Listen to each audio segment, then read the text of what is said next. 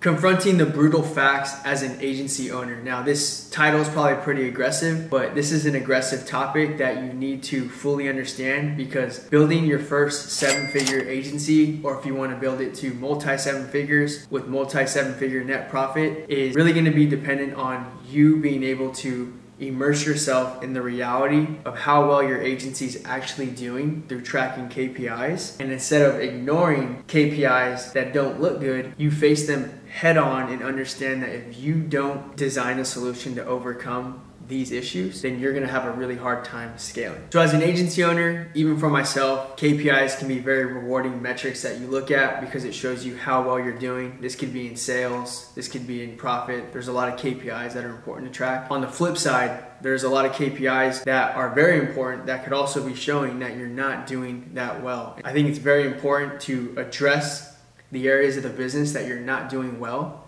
that are potentially stopping you from growing.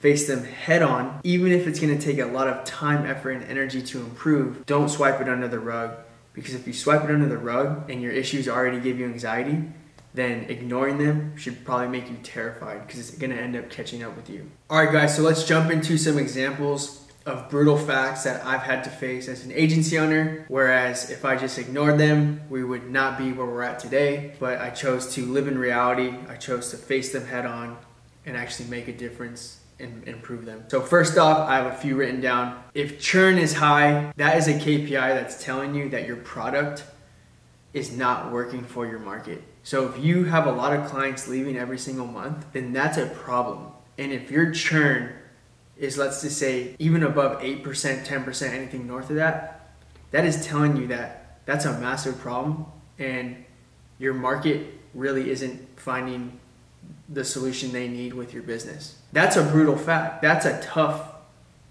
KPI. That's the reality.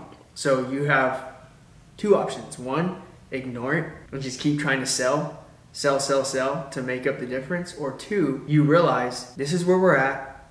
This is the facts. We need to make our product better. We need to do X, Y, and Z and try really hard to make our product more valuable in the market and have our client success rate be higher so that churn can go down to where it needs to be. Now that is a full-blown project, a lot of energy, a lot of attention, a lot of time. Here's another metric. Let's just say organic word-of-mouth referrals. If you are not getting a lot of organic word-of-mouth referrals, which is a great way to grow your business, that is telling you that your clients don't love your product enough so that they're telling their friends and colleagues about what you're doing for them. That is a straightforward, brutal fact.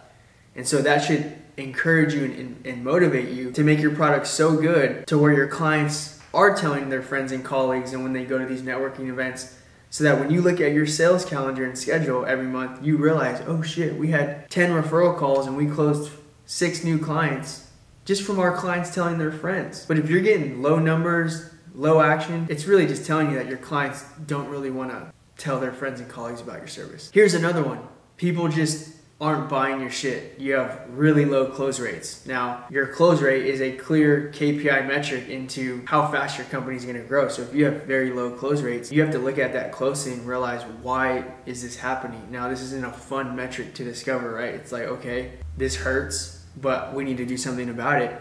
So it's either your product is suspect, your clients don't trust it, your sales process or your closer or even you are not good at sales. Your sales process is not good. It's not really getting them over the bridge. There's many reasons. But if you have a low close rate, you gotta figure it out and you gotta face the facts and you gotta design a solution around that so you can get back to a higher close rate. Because if not, you're never gonna scale. Here's another important KPI that can be painful to look at.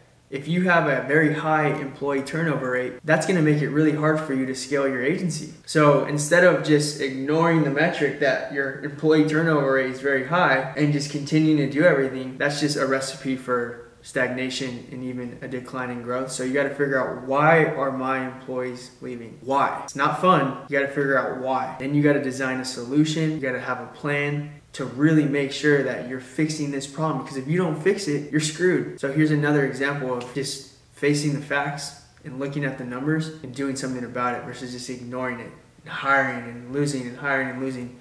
you're gonna drive yourself crazy. Another great example of confronting a brutal fact as an agency owner, I speak to a lot of agency owners. I get to see their revenue, and most importantly, I get to see their net profit, their profit margin. And this can be a rewarding metric to look at, saying you have high profit margins, or it can be kind of painful to see that you have terribly low profit margins. And so if you have terribly low profit margins, obviously this is going to take a lot of work, a lot of energy. Why do we have low profit margins? So you got to realize, if you charge X price point and it's only giving you this amount of profit, one solution is how much more value can we provide to our type of client so that they can get better results, so that we can charge a higher price point, so that our margin can go up.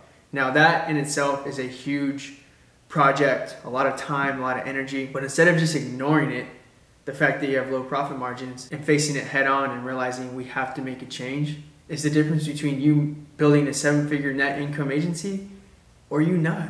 So to sum it up, guys, your ability as an agency owner to confront the brutal facts in your agency, aka KPIs, understand the root causes of why these KPIs are not where they need to be, design solutions, execute, do everything you can to make sure that all these important numbers are in the areas that they need to be. It's going to be the difference between you making it or not. So I hope you guys find value in this video. In the next video, I'm going to be on a podcast style interview with one of my good friends, Joshua Johnston, and we're going to be breaking down the 6 traits of a successful agency owner. So stay tuned in.